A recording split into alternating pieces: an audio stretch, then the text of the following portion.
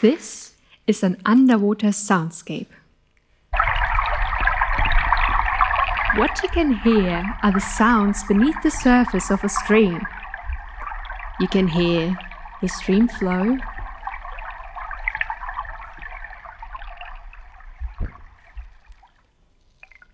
you can listen to insects talk.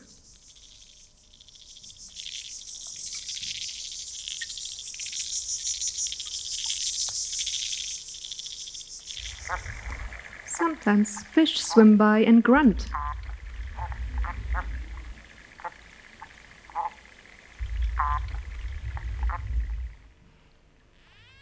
And if you're lucky, you can listen to sediment or plants release gas.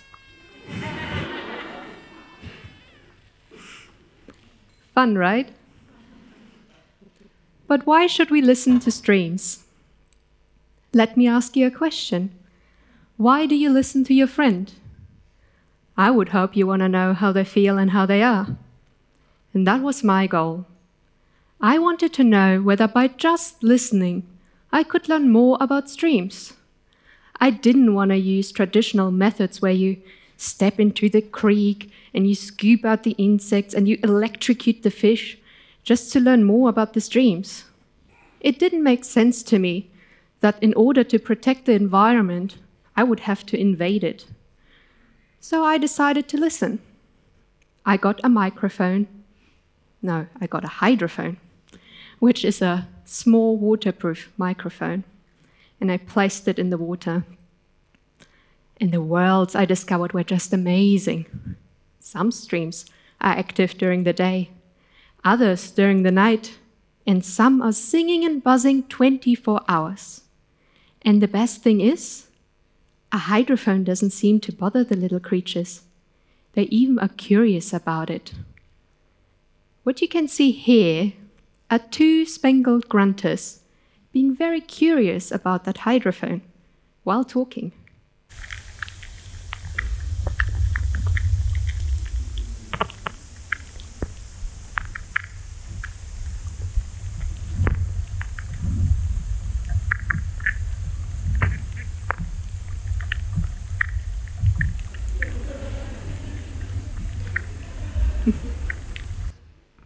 I discovered that much like a bird chorus in the morning or an insect orchestra at night, so do streams have a 24-hour cycle.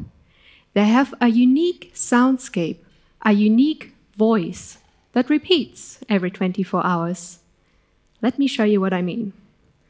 This is the Delaney Creek in southeast Queensland.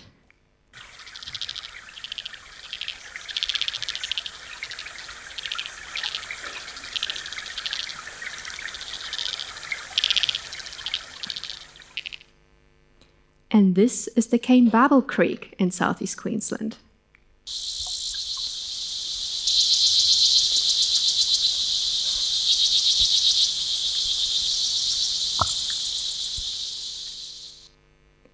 Pretty different, right? But streams not only have a 24-hour cycle, they also have a lunar cycle. Insects don't seem to appreciate the moonlight very much. The fuller the moon, the quieter they become. That's probably because they don't want to get eaten by predators. The moonlight exposes them, so they go into hiding and are not that active anymore. And then there are the seasons. Let me take you back, April 2018. I was sitting next to the Worrell Creek, listening.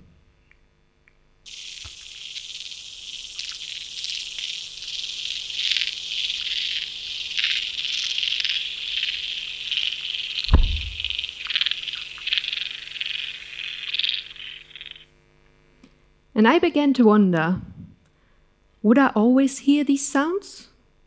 Or would they differ? So I decided to go back 6 months later. And that year was particularly dry, and on my way there, I saw somebody pumping out water onto their fields. And when I arrived at the creek, water level had dropped, and everything looked very dry. So I got worried about the little creatures in the stream. And when I submerged the hydrophone, This is what I heard.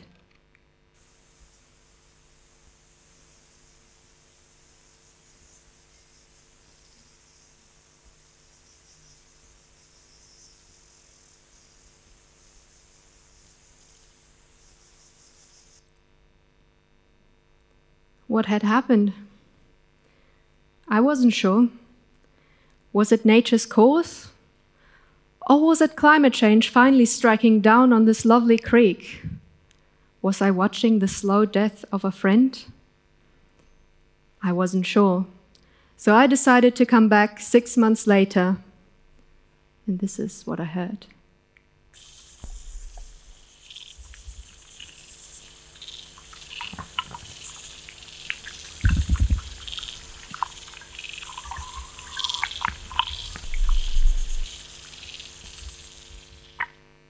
They were back!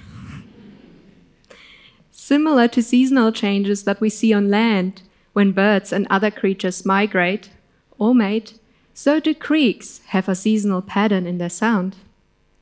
And although their sounds differ through the seasons and through the moon cycle and even through the day, there's one extra factor that can influence the sounds underneath the surface. Can you guess what it is?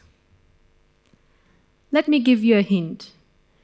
During the pandemic, have you noticed how quiet your surroundings became? No planes flying over your head? No cars driving through the cities on the highways? Everything became just a little bit more quiet. And that is it. Sounds produced by humans not only affect us as humans, but also the creatures we share this planet with. Noise pollution is known to increase blood pressure and causes sleeping disorders in humans, and animals are equally stressed. Just listen to what a boat can sound like underwater.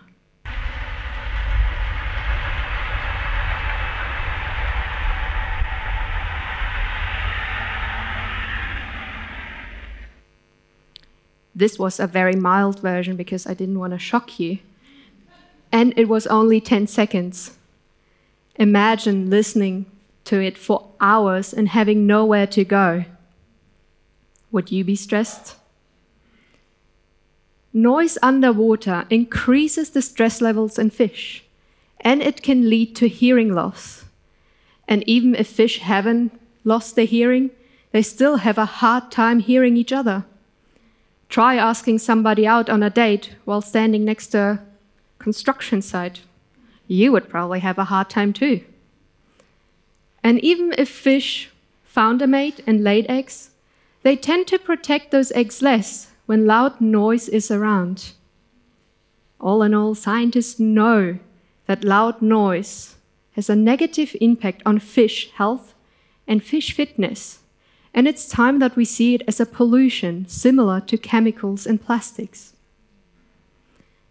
But we don't have to be passive listeners.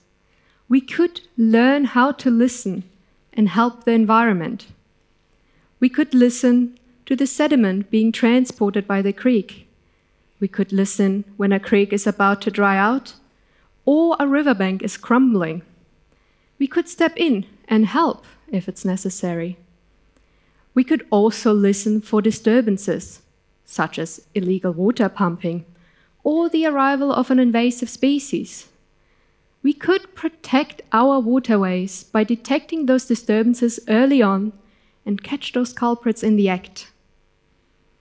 We could also listen for the spawning activities of endangered species. We could find out when and where they arrive and protect that area and help that species to survive. We could learn so much more, and we could help the environment so much more if we just started listening. Thank you for listening.